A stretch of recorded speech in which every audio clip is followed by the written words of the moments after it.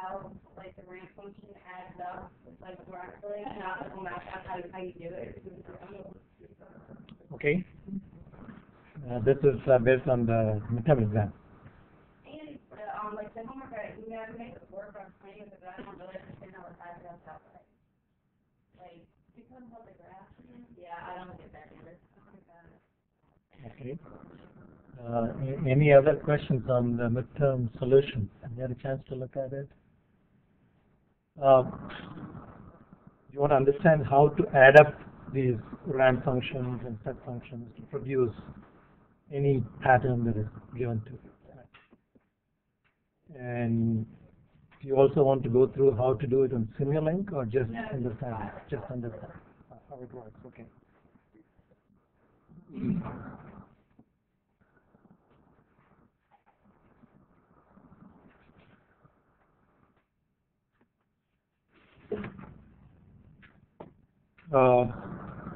Let's do this by graphically looking at a function and then graphically how to add it, and then I'll give you an analytical one and you'll see how that will be represented graphically. Okay. So suppose I have a function u of t which I want it to be like this.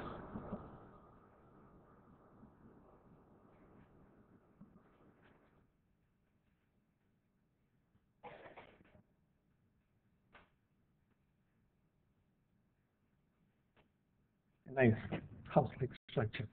Okay. I want the function to have a step part, and I'll mark these positions. Let's say the t-axis 0, 1, 2, 3, 4, and 0 from that point onwards. Okay. So the question is, how do I construct this using more primitive functions? And why you can do that is because the superposition allows you to add these, and the output will be simple addition of the output from each one of these signals. Okay. So what I need to do is I need to identify functions that I can simply add together. So the first function is going to be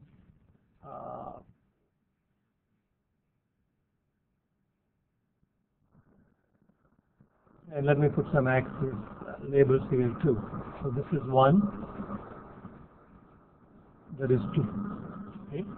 So it is stepping up to 1 at t equal to 1, and then ramping up to 2 over a period of 1 minute, and then remaining constant at 2, and then ramping down from 2 to 1 between 3 and 4. Okay? And that's what I want to construct.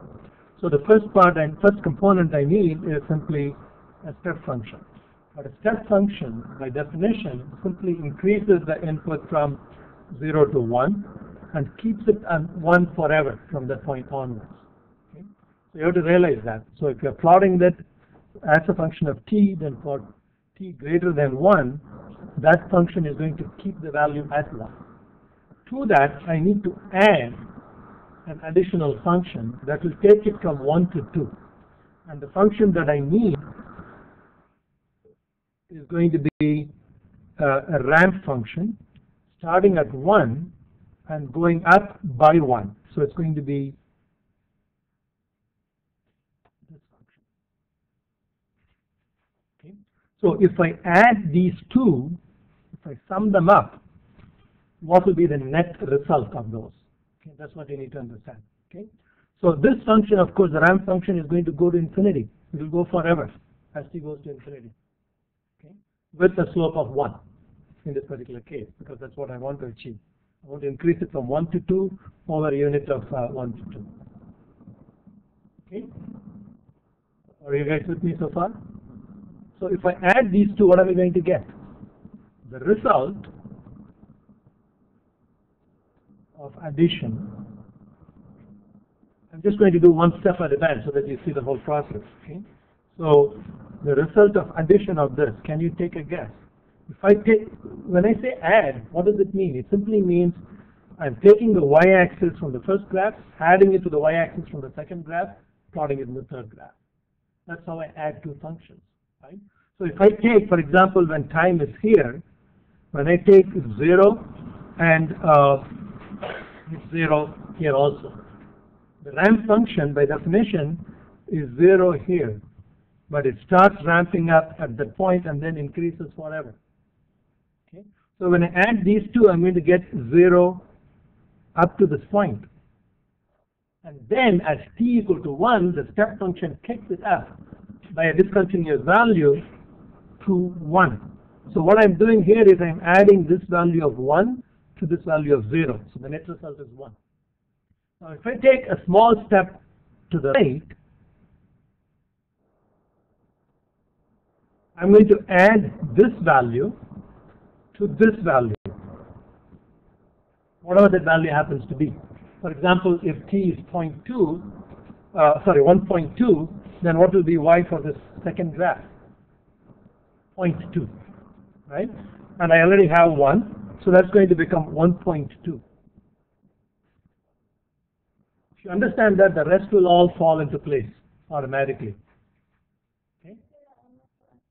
So what I'm trying to do now is I'm trying to add these two graphs. Okay?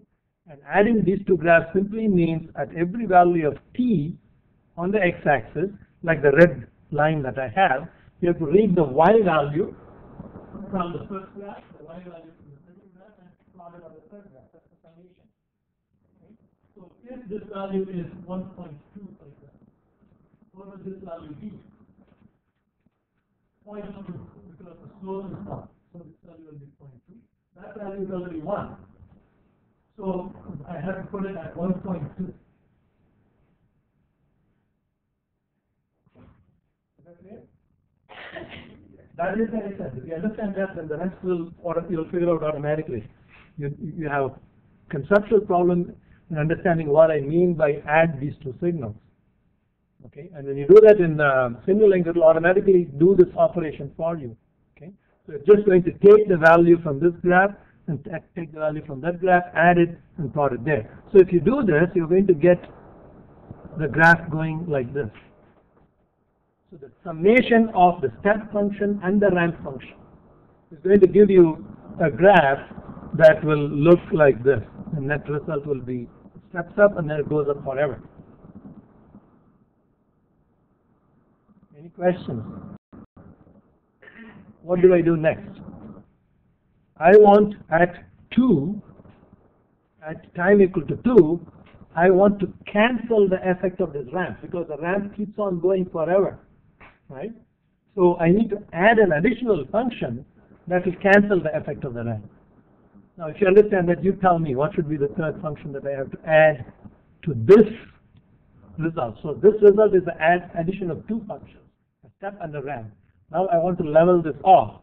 So I need to figure out what function that I need to add to the previous two, that is to this function, so that I make this level at this point.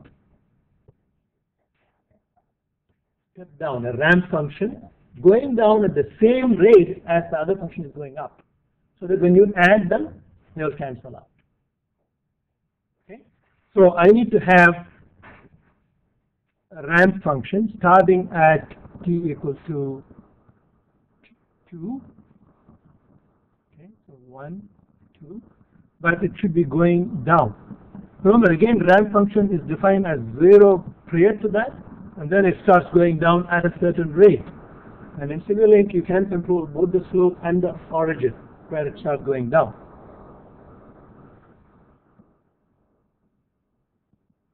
Have we taken too complicated an example? Okay. So now when you add this, it's as if you're going to add a function that goes down at the same rate as the other function is going up. So when this will be negative now, okay, because it is going down. So when you add the negative part to the positive part, going from there, they will cancel out, giving you the net result, which will be the horizontal part.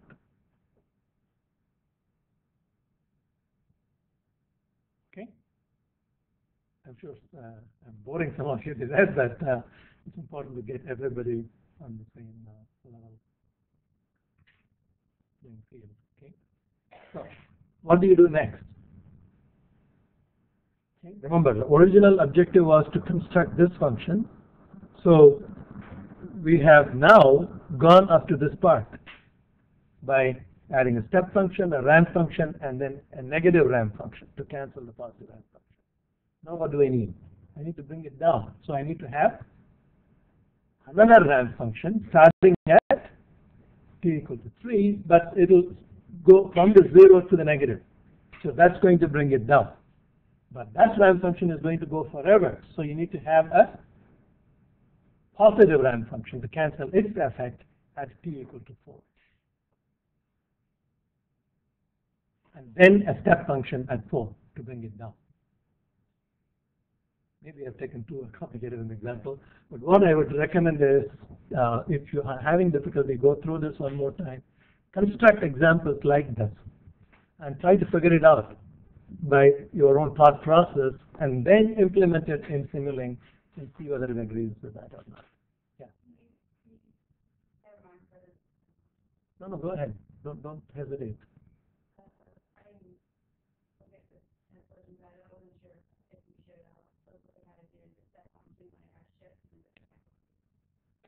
Oh, the test solution.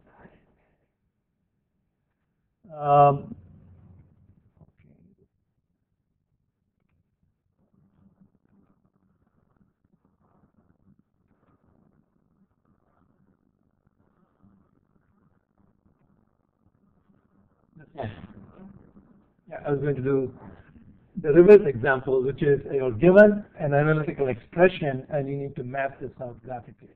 Okay? So here what is happening is the u of t stands for a unit step function. And this occurs at t equal to 0. So at t equal to 0, you're going from 0 to 1. Okay? And that function will remain at 1 forever, except now you are subtracting a magnitude of 2. So you're multiplying it by 2. You should be able to, this is a good question that you raised, you should be able to do the same thing with the ramp functions too. Maybe you'll go back and revisit that. Here what is happening is u of t minus 1 is a unit step function. Its direction is negative, so it goes back, and it occurs at t equal to 1. So the unit step function is defined as 0 for t less, argument less than 0, and 1 for argument greater than 0. In this case, the argument is t minus 1. When t minus 1 is greater than 0, the function steps up or down. That means t is greater than 1 in this case. Okay? So t is greater than 1. So it is this part that decides when on the x-axis the flip is going to occur. And the multiplication factor, whether it is plus 2 or minus 2, decides which way it is going, step up or step down, what is the magnitude. And so that is going to, now you are adding these two, adding the first two terms. If you add the first two terms, you're going to get a function that looks like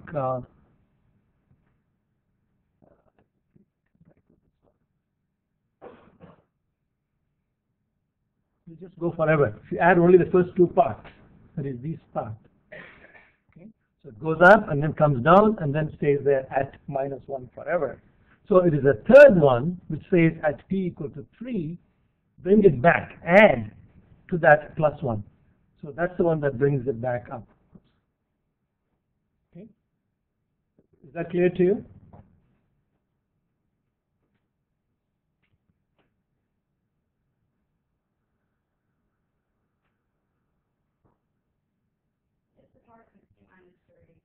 T minus 3 is the one that is being, now we are going to add, now we are going to add at t equal to 3 a positive step function.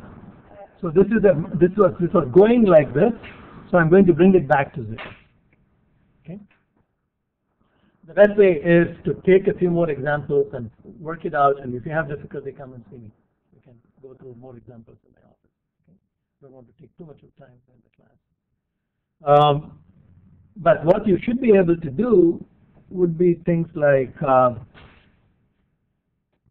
In this case, instead of ramp being 1, if it is +2, for example, the slope is +2.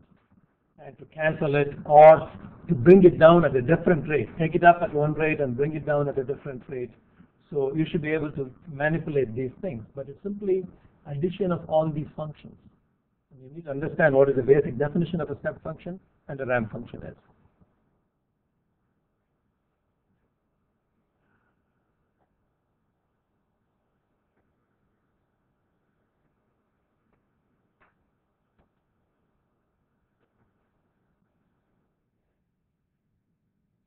Okay, and any other questions on your midterm exam? If you had a chance to look at it.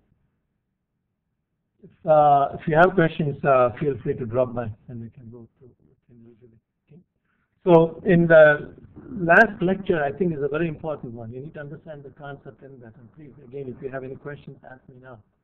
The process of linearization of a nonlinear differential equation around a deviation variable that gives you a transfer function.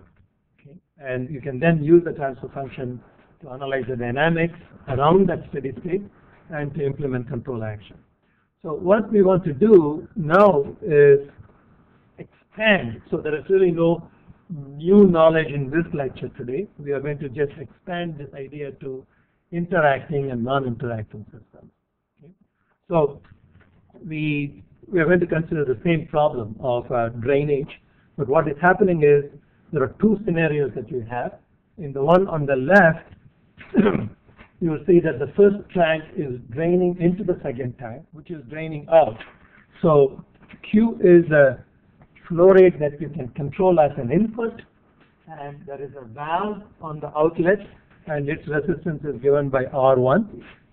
And the drainage rate, Q1, from the first tank is proportional to the height. The larger the height, the larger the head, so it's going to drain at that rate. Now, this is a linear assumption. We'll do that first, and then we'll see how to generalize that to a nonlinear problem. Now, from understanding the physical description of this problem, I want you to figure out the idea of interaction. Okay, and I'm going to ask you to think about a few scenarios. So it is draining into second tank, and the second tank is draining at a certain rate Q2. The second scenario is where the pipe is connected to the bottom of the second tank, okay, and there is still a valve, and so the inlet flow rate is still controlled by Q of T, and the two heights, H1 and H2, are the ones that we are interested in monitoring and predicting how they are going to change as you change Q of T. Let me ask you a few questions from your fluid mechanics course.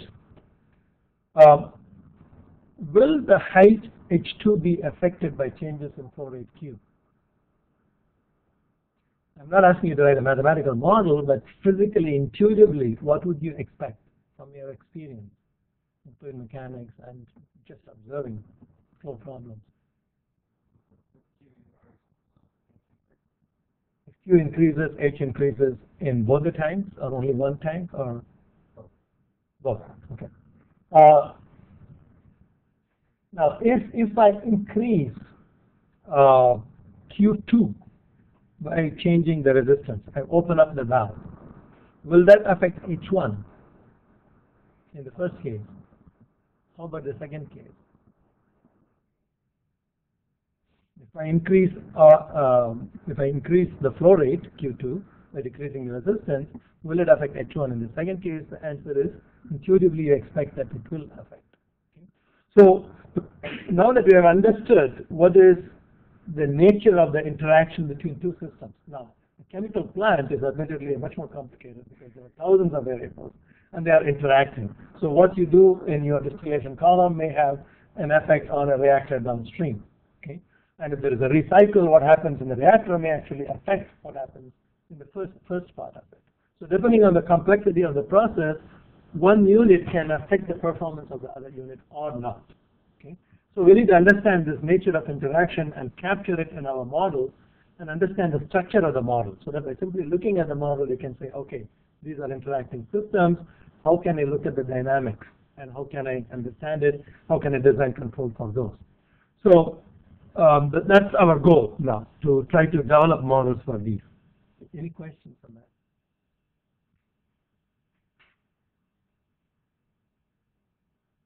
So I'm going to write down the model equations, which is coming from conservation of mass. So for the first tank, tank 1, the rate of accumulation that you see on the left-hand side, which is d dt of the area of the tank multiplied by the height, which gives you the volume of the tank.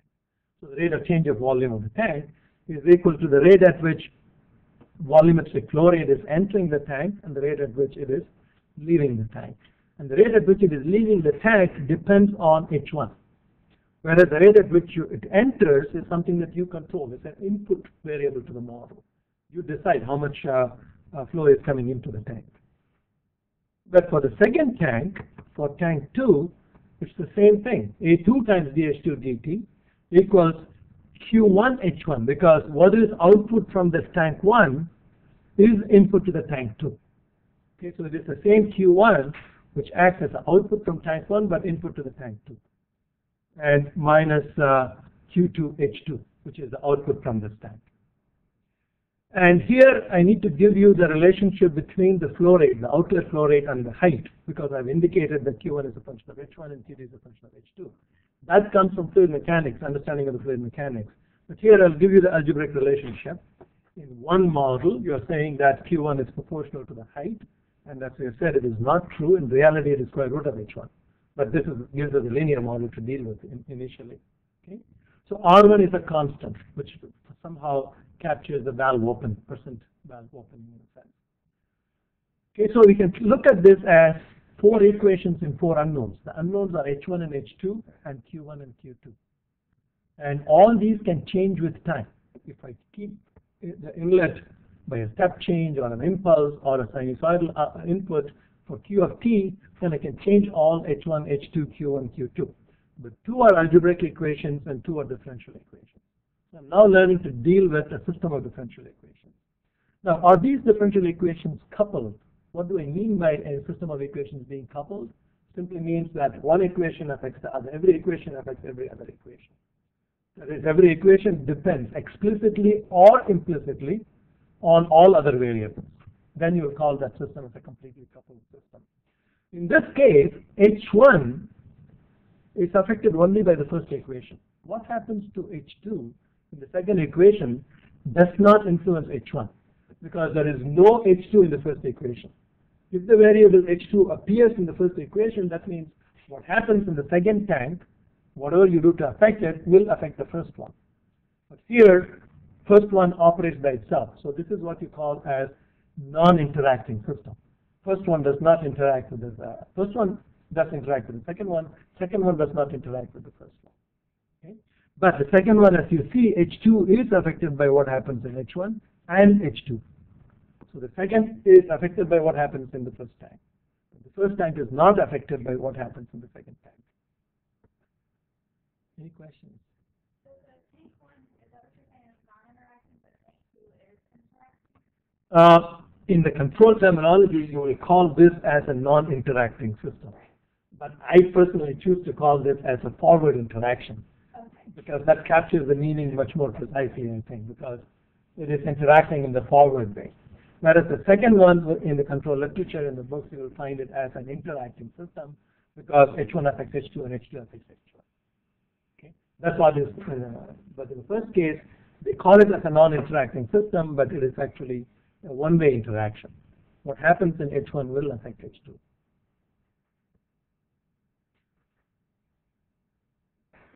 That's the conceptual part. Now we're going to do a lot of just mathematical manipulations, but again, something that you have seen before. Okay. So the first thing that we do is I get rid of Q1 and Q2. Okay. I can do a Laplace transform of this and get Q1s equals H1s over R1. Okay. So I can treat it as 4 equations and 4 unknowns, but it's easier in this case because I can do the elimination. So I'm replacing Q1 by H1 over R1 in the first equation, and then I'm separating H1 on the left-hand side, and these parts I think you're already familiar with. So, and then I'm taking the Laplace transform of this. Take the Laplace transform of this equation, to go to the algebraic domain, to the Laplace domain. So here A1 is the cross-sectional area, R1 is the resistance, these are known numbers, times S times H1 of S. That is the Laplace transform of H1 of t. I have done the subtraction from steady state, so I'm already putting this in terms of a deviation variable. Plus H1 of S, which is the Laplace transform of this term, equals R1 times Q of S, which is the Laplace transform of the forcing function. Okay, and then separate H1S times tau 1. Tau 1 here is going to be A1 times R1. Tau 1 is the time constant for the first tank, which is a product of A1 times R1. Okay? So that is a first order system for the first tank. And it does not depend on what happens to the second tank. Okay? That's why they call it as a non-interacting system. But what we want is to relate the output Q1 to the input Q. Q is the input here. This is the input. What this model relates is the height. Okay, so this gives you H1 divided by Q as equal to R1 divided by tau 1S plus 1. What I want is not the height, but I want the output. Okay, so how do you get this one? As I said earlier, simply go back to this algebraic equation, and in terms of the deviation variable, take the Laplace transform. That will give you Q1 equals H1 over R1. Okay, and then you can substitute for this H1, H1S, okay, as equal to Q1 times R1, and then rearrange it as an input-output relationship. Okay, so the output is Q1 and the input is Q. This relates the input to the output for that particular process. Now, in such a situation, H1 is an internal variable, and this is the terminology that you may come across later on. It's called the state variable. It controls the state of the tank, the height of the level in the tank, and Q1 is the output. These are just labels, but we are basically dealing with the first order equation, which gives rise to a first order transfer function. Any questions on that? Do I tend to go fast through these maths? Do you want me to? Well, one model is, I'm now using a prepared note, so I'm kind of going through it quickly. I have to write it down. It will slow me down a lot. Is that going to be more helpful to you, or if you find no difference, then we'll continue to do this. Otherwise, I'll start writing, I guess, instead of giving you the notes ahead of time. Think about it and let me know. Because this is something that I have dealt with in previous courses also. Students do find that I tend to go fast because I have the notes prepared. I don't know whether you feel that. It's in your hands to slow me down. You can always say, repeat that, explain that. You like having this note. Okay. Nice. So here is, for example, a place where I just jump. Similarly, H2 equals. I've not really shown you how to get this, all the mathematical stuff, but it is exactly the same process with the second equation. You need to work with this equation, go through the same step of doing a Laplace transform, and using Q1. Okay, Q1 is now going to be the input to this. And you can see the relationship between how the output of one becomes the input of the second one. So here Q1 is the output. From the first tank, Q1 in the transform variable is the output. For the second one, that is the input. And H2 is the internal state variable, that is the height of the tank. But you can get rid of that again and write it in terms of Q2 if you like. But this is an important step which I kind of already tested you in the exam to see whether you can put together a series of transfer functions. And all we're doing here is H2 is given by R2Q1 divided by tau 2S plus 1. But Q1 is given by this, Q of S from the first equation. So using that, you can write it as R2 times Q divided by tau 2S plus 1 times tau 1S plus 1. All you're doing is replacing Q1 from the first equation. Now, this is such an easy task to do in the algebraic world. This is why Laplace transform is used. What would be the equivalent of if I want to consider the two systems together in differential equations? You'll end up with a second order equation. Okay? If if we're writing the two equations, it is two first order equations is equivalent to a second order equation. Okay? So if you're solving it in the differential equation in time domain, what you need to do is solve for h1 from the first equation, which will be an exponential solution, and put that as a forcing function on the right hand side, solve it again. So we are now solving a much more complicated right hand side with a forcing.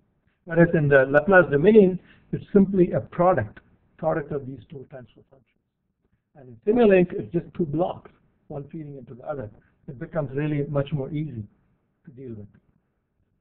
So this is what the effective transfer function between the input flow rate Q, which you can consider a step or impulse or whatever you want, and the height in the second tank. But once you have the height in the second tank, you can always get the flow rate because Q2 is equal to H2 divided by R2. So in the transform variable, Q2 will be equal to H2 divided by R2 in terms of S. So if you know H2 divided by R2, and that gives you the flow rate, the exit flow rate from the second tank. Any questions on that?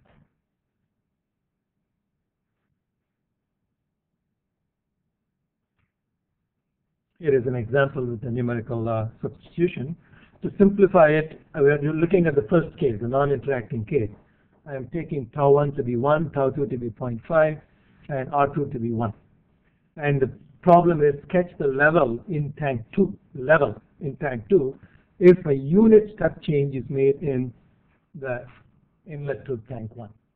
So I make a step change to Q, and how does the tank level 2 change? How do I do this? What are the methods that we know? That's it. If you have math, this is why I want to have a second exam in MATLAB, because you can go to TF, define the transfer function, and plot it out. So if you're doing it by hand, what do you need to do? You need to take that transfer function, do partial fractions, that transfer function, do partial fractions on that, and that I would expect you to do. It's still a quadratic, okay?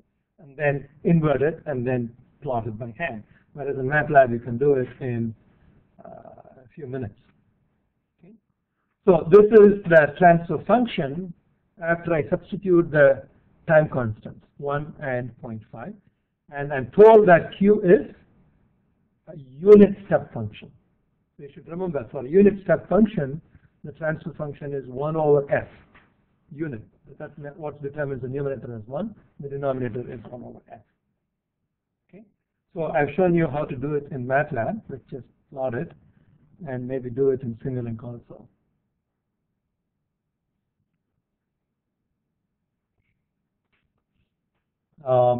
Actually, I have indicated there are many ways of doing it, and in the exam you're free to choose whatever way, unless I specify I'm testing a particular way.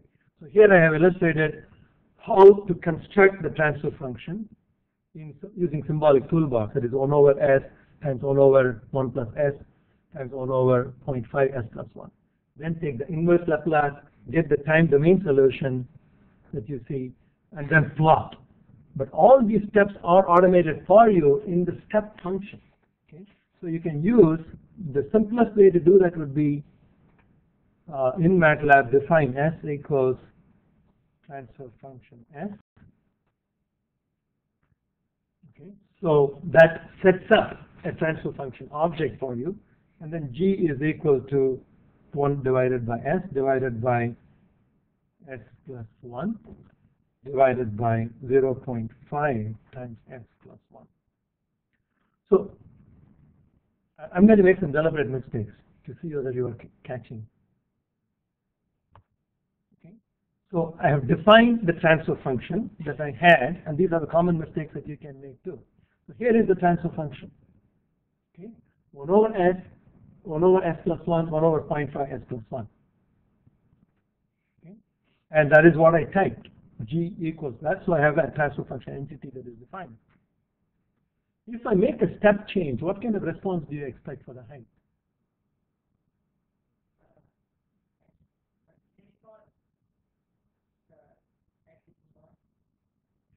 That's what you will expect? Oh, okay. Let me do this. So I'm calling a step function, says take the transfer function g, apply a step input, and plot me the graph.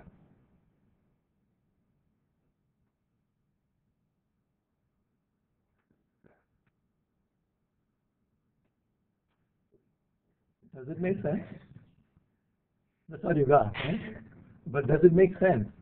These are the things you need to have an alert mind to see whether it makes sense, because computers can give you results, but you need to analyze as an engineer whether it makes sense or not. This is saying that the height is changing linearly, right? I'm making a step change in the input. Now, if it were a first-order system, you already know what is the response of a first-order system to a step change. It's an exponential increase and then levels off to a new steady state. This one says there is no steady state. It's just going on forever. What did I do wrong? Right. When I am putting a step function, I should not put this 1 over s, because the step function does that for me. All I need to do is give it the transfer function, which is the ratio of input to the output. And it will take the input as a unit step function. Okay? So this is the correct transfer function I need to pass to step. Now I get the correct response in the second time. Okay?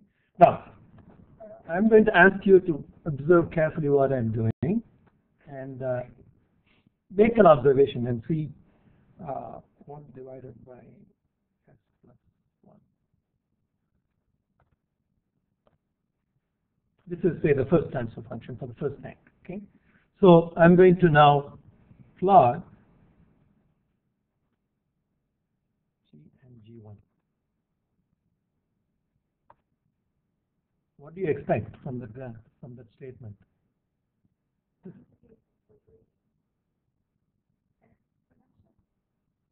Yeah?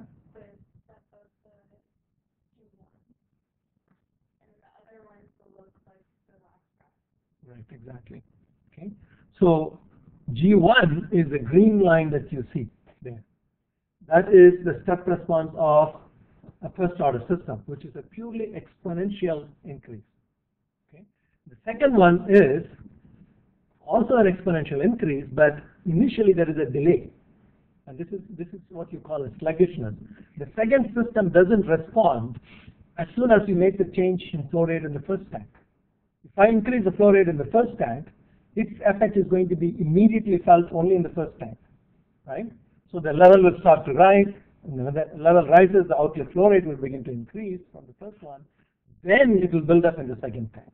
Okay? So the response from the second tank is this one, the blue one. The response from the first tank is the green one. Okay? The step function allows you to plot several transfer functions at the same time. That's another nice feature that you learn. The other thing that you will notice is, this I'm going to ask you to do as an exercise on your own, calculate the derivative of this second solution at t equal to 0. I think I probably have all the statements here. Yeah, in fact, if you follow this, you'll end up calculating what is the derivative of the solution in the time domain at t equal to 0. But from this graph, can you kind of guess what that might be? 0. If you blow it up, we'll see that the second graph takes off with a 0 tangent and then goes up. Okay?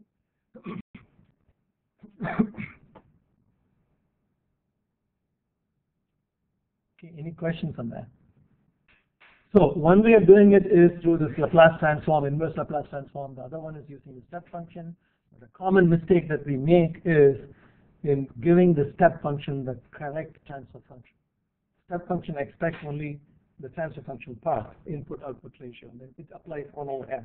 So if you apply the 1 over s already, then you will get an incorrect graph. Now, how would I do this in Simulink?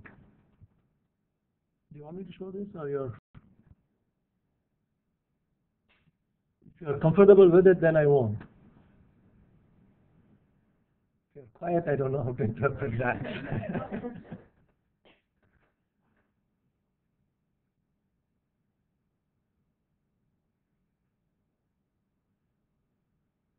Again, there are many ways of doing it. So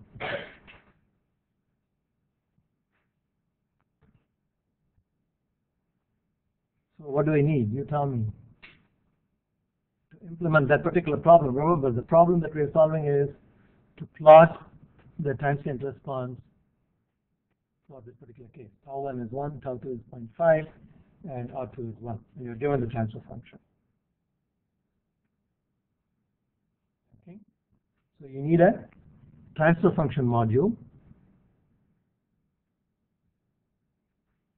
from the continuous one.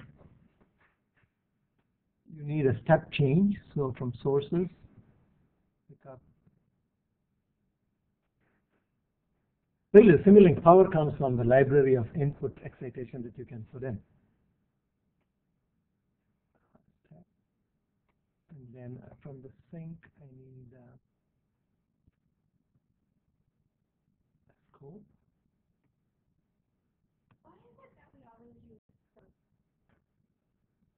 Just to generate a plot. Okay. This is just for routing the signal to a plotting routine. But if you don't do that, it will do all the calculations, but you won't get a graph. Right. Okay. But you can route this to a workspace. There are other things. Now, if that is your question, your question might be, what are the other things? I don't know that answer. I'm not playing with each one of them. I always go to the scope, but feel free to play with them and you will learn. And I should also do that if I have the time. No, scope is just, it's a plotting, it's a display routine, but you can send it out to this, which I've done often, sim out. So if you want to capture that data into a workspace, into a variable, then you put that and put the signal there, you will have that variable defined in the workspace. So similarly, you can define variables in the workspace that can be used in your Simulink. There's a mechanism for taking data from workspace and putting data back into the workspace. And there is another one called multiplexer, and I just want to show you what it does. Here, I'll put that there. So multiplexing is putting many signals into the same line. In a Simulink, the best way to think of this is each line carries a signal, and the box does something to the signal, transforms it, takes the input and converts it into something else. Okay? So a multiplexer will take simply two signals and combine them and pump it through the same wire, if you like. Okay. So I'm going to now make a copy of this, Control C, Control V. Okay, and my finger is not good at it. Are you guys able to see it, what I'm struggling to do? Pardon me? Control V. And is there a way to automatically connect all these? I think there is.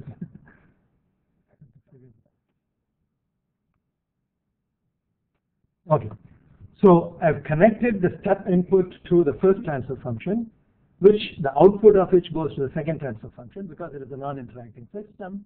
But in the second transfer function, the denominator time constant is 0.5. Okay, so I change that, and then I'm passing that to the output. So if I just run this and then look at the output, I get the output from the second display. Okay, this is the one with a slope of 0 at the beginning. Now I'm getting it at 1. Why do I get it at 1? The response starts going up at 1. That is the default for the step function. Okay, so if you want to change that, go there and change that to 0. Okay, and then what I want to do is I want to plot the original signal.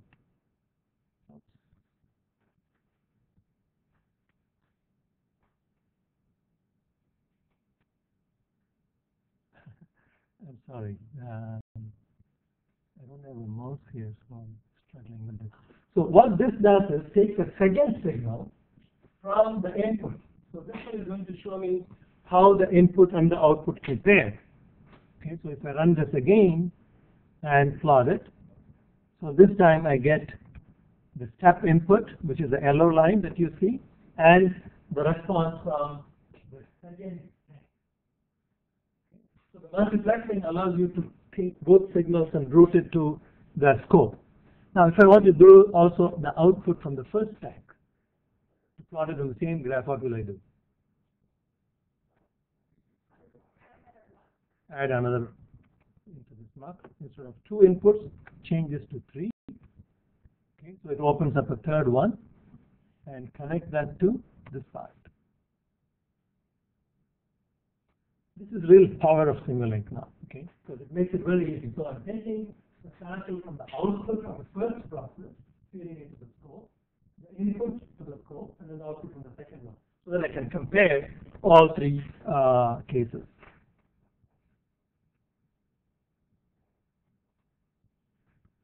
So it's the same graph that I generated previously from output from the first one, which in this case is the blue one, the second tank, which is the purple one. Okay? So you should feel comfortable with Simulink. The more you play with it, I think you will find that it is an extremely easy tool. Once you understand the basic concepts, it's easy to implement it. Any questions? Okay. Have you guys done unit ops lab?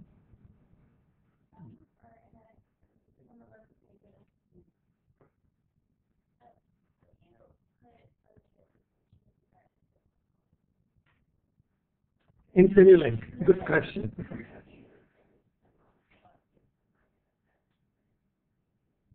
I don't know the answer to it.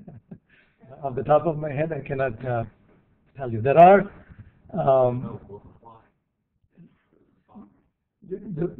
if your question is how to put a delay, like a transfer function of the form, I can teach you how to do that. That is something like e to the power tau ds divided by tau 1s plus 1.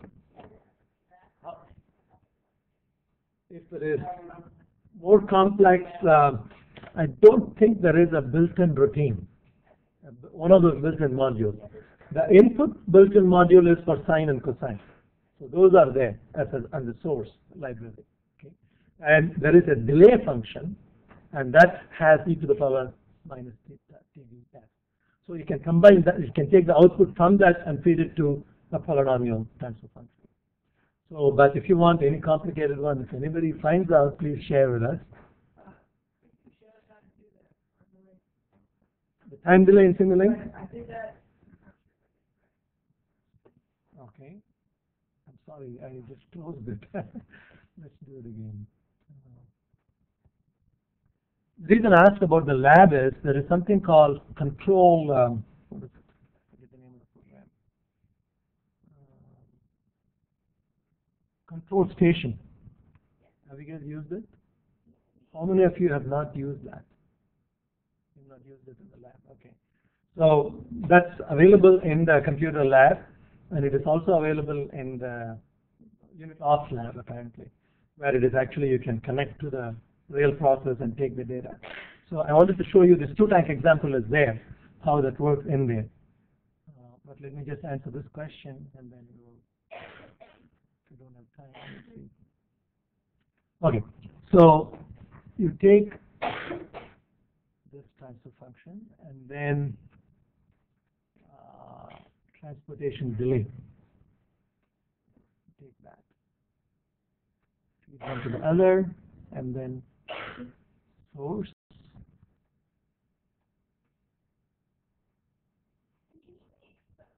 Multiple chains on the same workspace, one to different sources of sync. Oh, yeah, that's a good question. You want to have 2 separate models on the same one. If you hit run, will it run both? I think that. I would expect it because there's no conceptual reason why it shouldn't, but I have not tried it.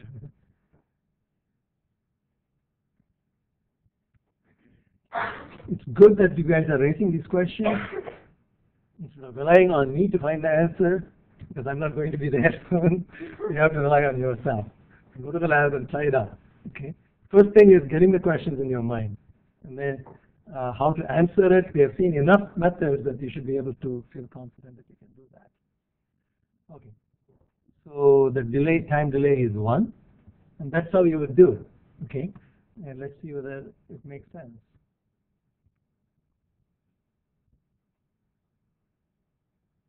Does it make sense? Does that graph make sense?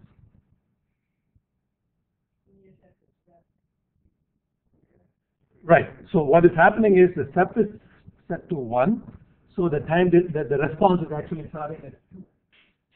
Okay. Initially, step change is 1, and then that is delayed by 1 minute.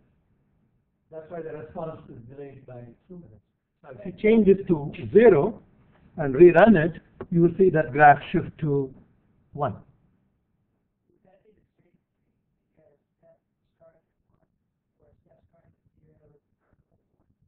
No. The time delay is something that is inherent in the process, right? Because of the piping, for example, in the exam, it takes the liquid to go from point A to point B 8 seconds.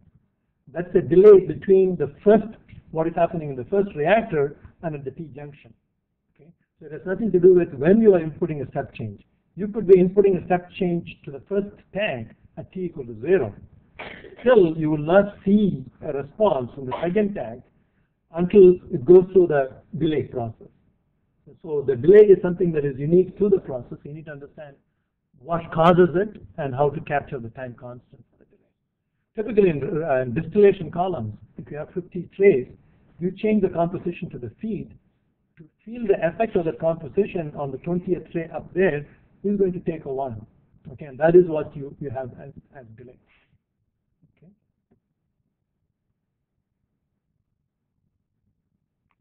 I think we are almost out of time, isn't it? Are there any other questions? Okay, so we'll continue with control station. Do you want me to do the control station demonstration in the class? Because for those who have seen it, it will be... The other way to handle this would be we will do it to a Thursday session. You want it in the class? Okay, we'll do it in the class.